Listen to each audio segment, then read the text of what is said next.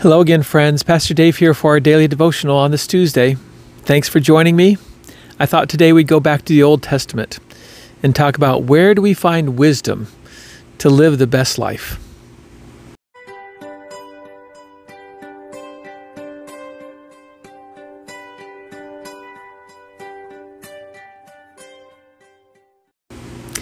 Think about what's happening in our world today and you realize that we've lost some good things. I saw something about how kids have to grow up differently today than they used to. You know, when I was a kid, you could get on your bike and you could ride all over the neighborhood, and there wasn't any concern that something bad was going to happen to you. I remember when we had our kids at home and they were going to school that the boys started riding their bikes, and it was about time that Katie was old enough too, and there was a terrible crime in our city, and we decided we couldn't allow her to do it, and she didn't feel safe doing it. And what a different world they grew up in, and I think it's even worse today. You have to say, where did this unraveling happen? And I would say it happened, this is the fruit of a culture that has turned their back on God and decided that they know best. The Bible says we don't know best, that God knows best. And we need to conform our life to His will. Psalm 111:10 says, "The fear of the Lord is the beginning of wisdom. All who follow His precepts have good understanding. To Him belongs eternal praise." Nowadays, people have gotten so biblically illiterate that they're even concerned about this idea of the fear of the Lord. Oh, we shouldn't fear the Lord. God is love.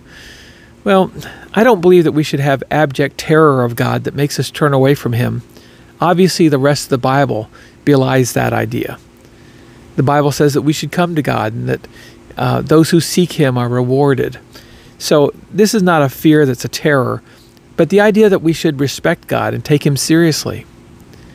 That we can't just say, well, God loves me, so I can get away with anything. But that we should be looking at His laws and His precepts and say, well, if God says this is best, then I'd better take that seriously and follow it, to be faithful disciples of God. You know, if you look at the things that are bedeviling our world today, God has the answers to a lot of those things. I think one thing is we got to turn back to God. You know, when you follow God, there's a built-in incentive, just emotionally speaking, to doing the right thing. We serve a God who will one day judge us. And I want God to be able to say, well done, good and faithful servant. Let alone the idea that when you come to God, there's a supernatural element where God puts His Spirit in you and helps you to do better. People have objected saying, well, are you saying you can't be a good person and be an atheist? And I'd say, well, I believe you can be. At least you can make some good choices. But you look at the world around you and you see there's some problems when we turn away from God. Second thing is, God has a lot to say about family.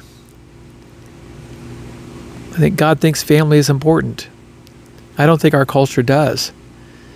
Many of our social problems, many of our governmental problems, stem from the idea that the family has been ripped to shreds. If we could just have people stay faithful to one another and raise their children together, wait to have children until they're in a loving married relationship, that would solve so many things.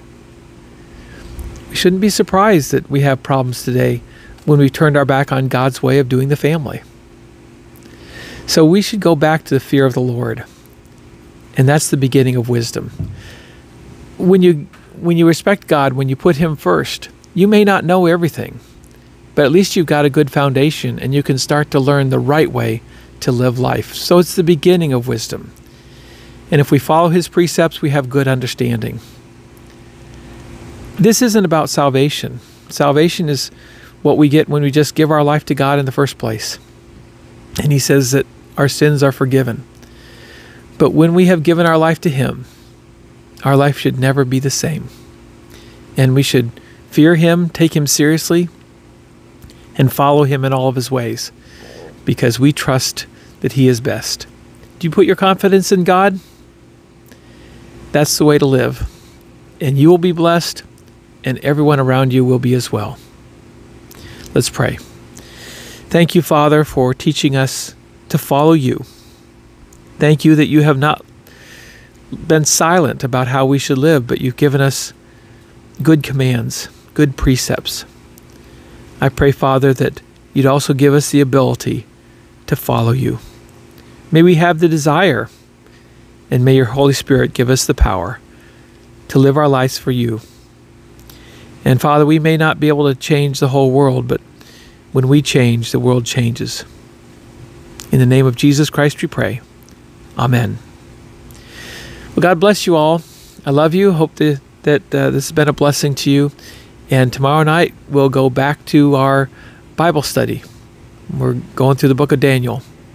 God bless and take care. I love you all.